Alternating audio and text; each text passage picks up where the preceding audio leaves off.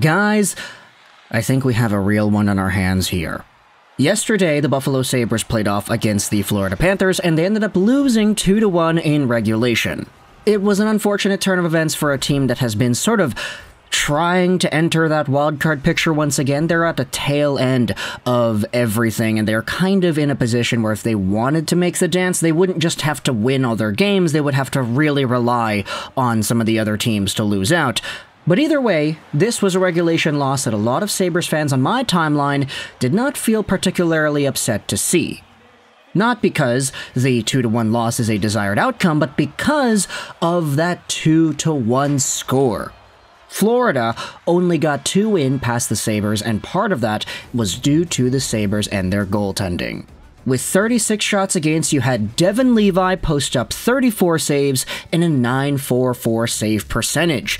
And we're making another video about Devon Levi here, mostly because when it comes to all of the comments that we have seen from the man himself, this guy just has such a crazy cool attitude in regards to being a goaltender in the National Hockey League that there's nothing really like this, and with how good he has been performing in his first 2 NHL games, I feel it's more than necessary to go out there and break everything down. Because really, with how the numbers go, you could very well debate that Devon Levi is already, arguably, under 2 games played, the best goalie the team has in their system? Okay, I know how ridiculous that sounds when I say it like that.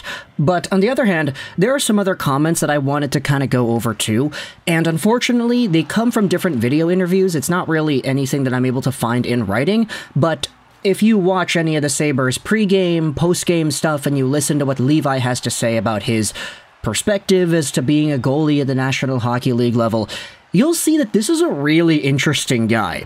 And part of the reason for that is his absolute desire to do what other people probably would prefer not to do. When Devon Levi played his first game against the New York Rangers and won, there were a few comments that he made afterwards about how he absolutely loves the pressure, he loves being in that position where he needs to be relied upon. He was hoping that the Rangers would get some grade A opportunities. He wanted cross creases, he wanted pucks into the slot that would get tipped on. He wanted Panarin to go out there and do his thing. They asked him about it and he was like, yeah, I love it. I want to be tested. This is the best of the best and I want to be in a position to show off that I can belong here. He was super confident and he said it all with a smile on his face. He had a great attitude towards it, and the funny thing is, even if the Sabres lost the first game against the Rangers with Levi in net, you probably still would have seen him display that sort of demeanor because he's just a guy that loves to play goal. He loves to get that kind of opportunity for himself and his career, and when he's able to prove that he's able to belong, that's when he is at his best. Here's a comment that he made earlier in the week too. The nerves make me play well. They give me energy and make me focus on the puck. I'd say a good relationship with nerves is important as a goalie. I was just excited to play. I use the nerves as positive energy instead of negative energy. And he also said yesterday that being able to play a game against the Florida Panthers, the team that initially drafted him and traded him away, would have been a great opportunity for him to get something going. And again, I don't have the full quote in front of me at the moment. I can't find it. It's on a video somewhere, but Devon Levi's confidence, full display. The guy has himself a great attitude in regards to being a National Hockey League caliber goalie, and yesterday we saw that on display full send, because as we had said, he made 34 saves on 36 shots against. Unfortunately, the Sabres didn't win, but there were a few cross-crease saves, backdoor tap-in plays that were stopped up by Levi. The guy played phenomenally, out of his mind good.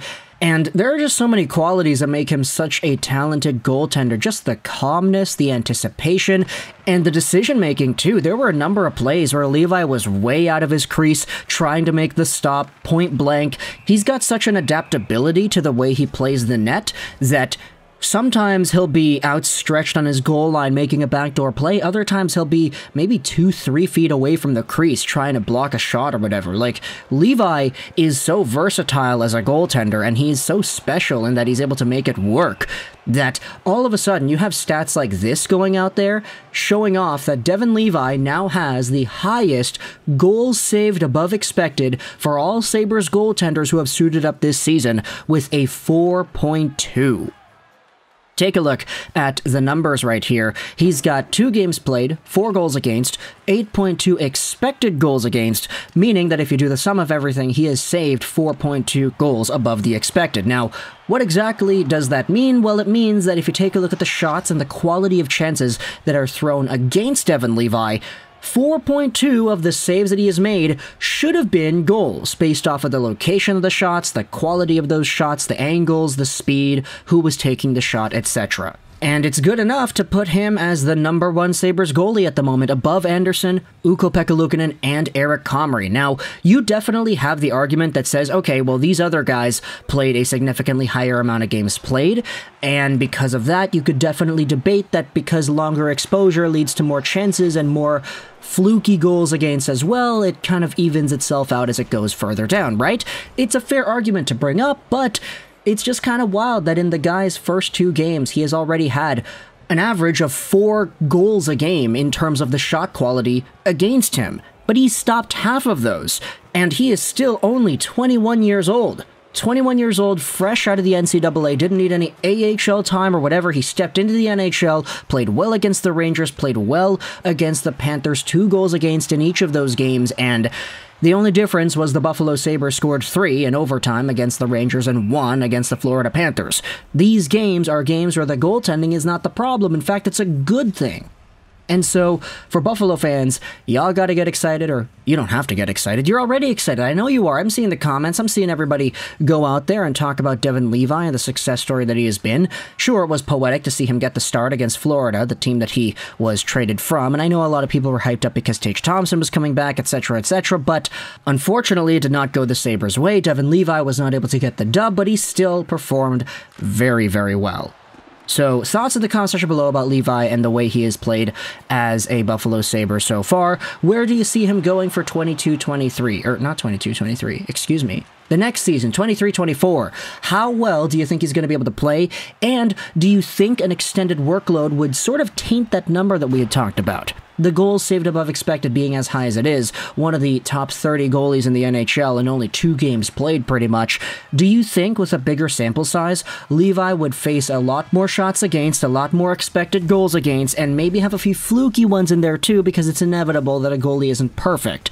Do you think you could continue having a, let's say, half goals against saved above expected in a higher sample size should he continue to play more games next season? That's the question of the day. Let me know in the comments all your thoughts and opinions. I hope you enjoyed this video. And bye.